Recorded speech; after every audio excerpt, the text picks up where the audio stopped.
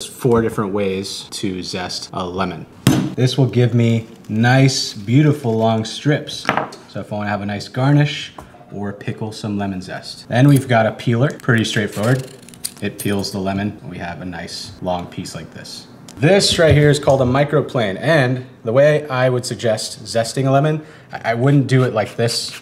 I would prefer to just go all the way around the lemon so we get all the zest, just like that.